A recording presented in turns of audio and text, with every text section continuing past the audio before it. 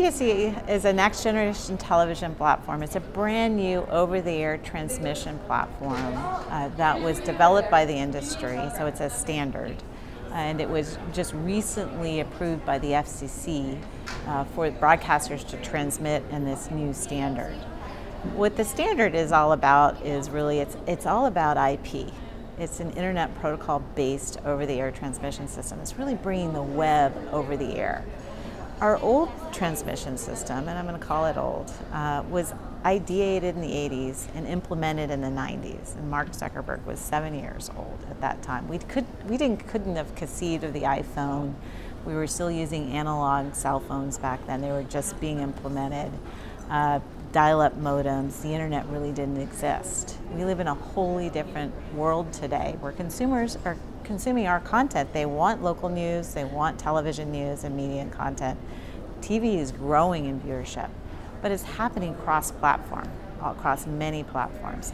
ATSC, with its IP-based backbone, allows us to create a hybrid television viewing experience with the highest quality 4K, high dynamic range, immersive audio, but also with a modernized UI and the ability for consumers to access not only live linear, but a whole host of over-the-top streaming content and services that our companies currently produce and provide.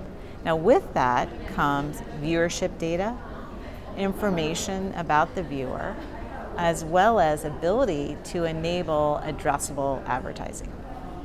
So tell us about what's going on in Phoenix in this pilot program and the different pieces that need to come together from the consumer electronics manufacturers to the operators, and what does the roadmap look like? There are multiple stakeholders that are required to enable this exciting new services for consumers. The CE manufacturers, TV manufacturers, set-top manufacturers, automotive. I can go on through a list of device types that could receive this service, to the broadcasters who have to transmit it, to our cable partners who will need to receive it.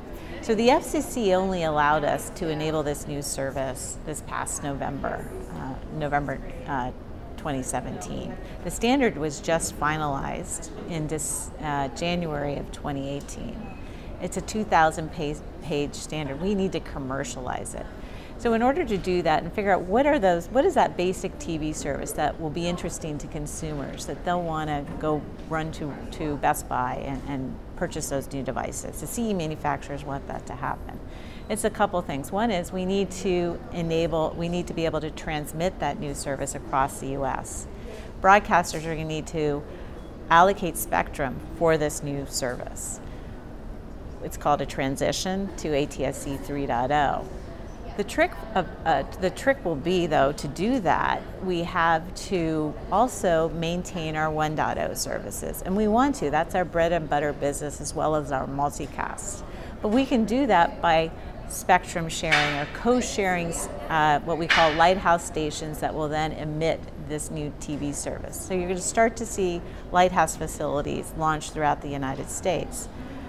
Pearl, along with its partners in a model market, we chose Phoenix, that's Fox, NBC, Univision, and PBS, established a test bed, an open test bed for the industry to come to and collaborate. The same thing happened back in the days when we went from analog to HD. There was a model market.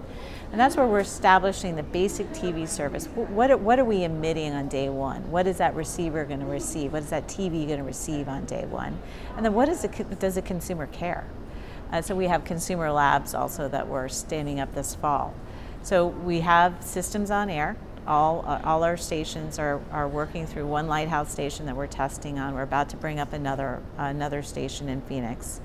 And we're working with the CE manufacturers to develop both the transmit side and the TV side so that when you go buy a TV, you know what you're getting. We'll start to look at how we're going to call it, what the marketing is around it. How does the consumer know what it is? And you'll start to see, again, it takes some time to develop this. Early TV sets will be available end of 2020. Cool. And how do you sort of see, getting back to your stations, your partners, and the people who are represented here at this conference, What is the opportunity from a monetization standpoint that's different or that's exciting, and for the stations and perhaps for the programmers as well? Yeah, so you have to think about this as, if you think about this as an IP pipe, it's got a lot of capabilities that we can enable on the platform. We're going to start with the core TV services. That's what we know best. And there, the monetization, the return on investment is really going to come from viewer retention, as well as data and advanced advertising. So there is the ability through the application to collect viewership data. Of course, this is anonymized and privacy by design, but it also will enable us to do data-informed sales.